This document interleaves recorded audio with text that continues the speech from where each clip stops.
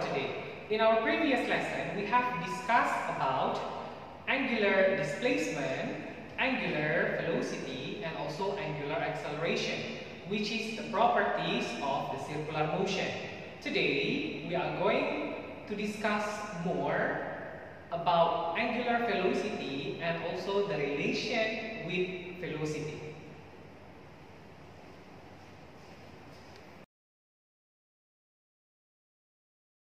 Okay, now let us see your textbook page 261. In your textbook page 361, there is an explanation about angular velocity. So in the previous video, I mentioned to you about tangential velocity. The tangential velocity that I'm talking in my previous video, actually here in your textbook, they only mention it as velocity. Okay, and the other one is the angular velocity, which is the same here. The terms is the same. The tangential velocity or the velocity is the velocity of a moving object that is moving in circle, which is this one, the red line. Okay, so this is the tangential speed, or tangential velocity. Yeah, okay. So if we talk about the speed, it means we do not talk about the direction of this, the direction of the object. Okay, but when we talk about the tangential velocity, it means we are also talking about the direction. Okay. Same goes to the angular velocity. If we talk about the angular velocity, it means we need to consider the direction. While the question says it is angular speed, then we don't have to consider about the direction. So it is almost the same. It is the same, but not the same. I can tell you like that.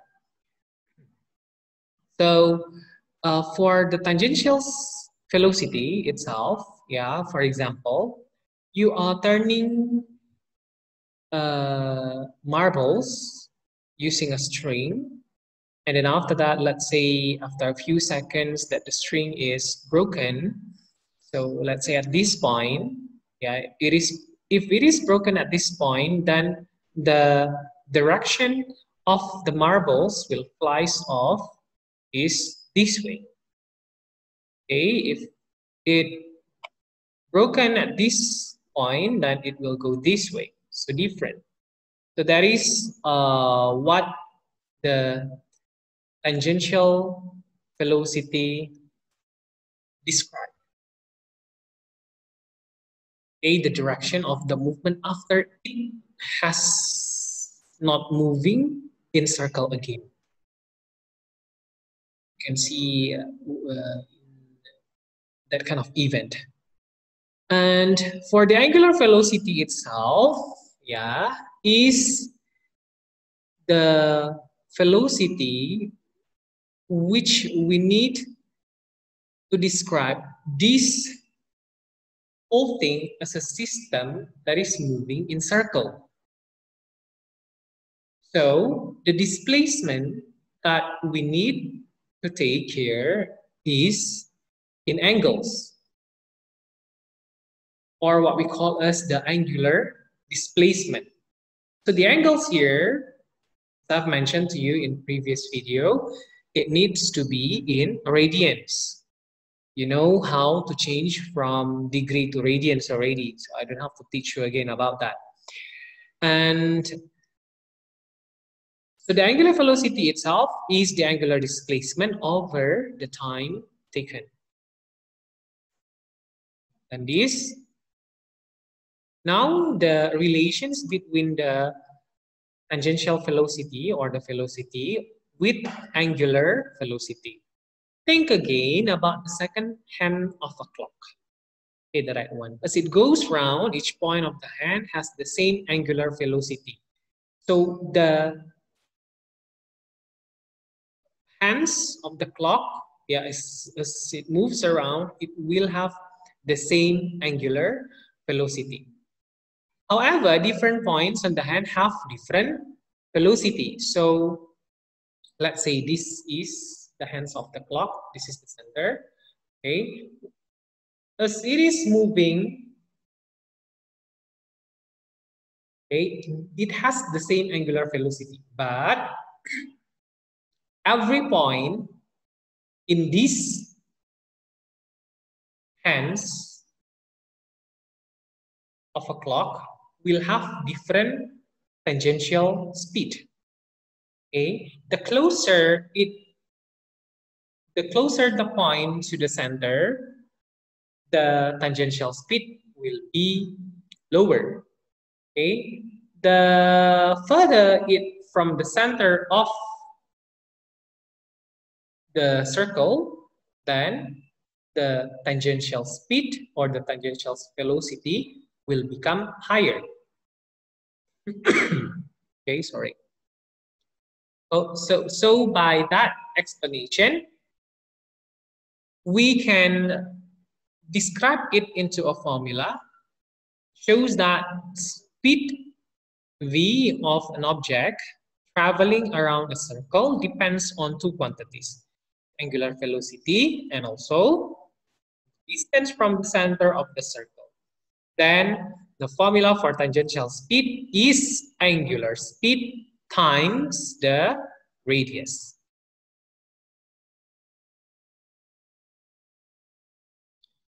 Okay, again, one more time. So the tangential velocity or tangential speed depends on the questions later, whether you need to consider the directions or not. So the formula is this one. Tangential speed or velocity is equal to the angular velocity times the radius. Means what? The further the radius, yeah, the tangential velocity will become bigger. The shorter the radius, the tangential speed will become lower also. Okay, for example, this one. A toy train travels around a circular track of radius 2.5 meter in a time of 40 seconds. What is its speed? So it means here we don't have to consider the direction. That's why they mention about the speed. This is the tangential speed. Calculate the train's angular velocity omega. One circuit of the track is equivalent to 2 pi radians or 360 degrees. The train travels around 10 seconds, so we need to find the omega first, the angular velocity. The angular velocity is 0.157 radian per second. This one actually, yeah. Step 2, you need to calculate the train's tangential speed by the formula of V equal to omega times R. That easy. Okay, you will get it in meter per second. So the difference between the angular velocity and also the tangential velocity or tangential speed is the unit also. For the tangential speed, the unit is in meter per second, while for the angular velocity, the unit will be in radian per second. Okay, now let's try to do number 7, 8, and 9. See number 7, the angular velocity of the second hand of a clock is 0.105 radian per second if the length of the hand is 1.8 centimeter. Calculate the speed of the tip of the hand as it moves around. So for this one, if they mention the unit in centimeter, just make it in centimeter, it's fine. So later for the tangential speed, the unit will be in centimeter per second. Okay, and then after that, number 8, a car travels around a 90-degree bend in 15 seconds. The radius of the bend is 50 meters. That means the angular velocity of the car, still easy. The angular velocity, the displacement, the angular displacement is 90 degrees. So you need to change to radian, and after that, you need to divide by the time taken. After that, determine the speed of the car. Again, using V equal to omega times R, while the radius here is 50 meters. So no problem for this question. Number 9, a spacecraft orbits the Earth in a circular path of radius 7,000 kilometers at a speed of 7,800 meters per second. That means its angular velocity. So here you know the tangential speed, you know the radius, then you need to divide it, and then you find the angular velocity. No problem for this number 7, 8. Okay, if you still have questions for me to ask about these materials for today, you still can ask me via WhatsApp. Okay, I think that's enough for today. See you again on my next video and Zoom session. Thank you for listening, and bye-bye.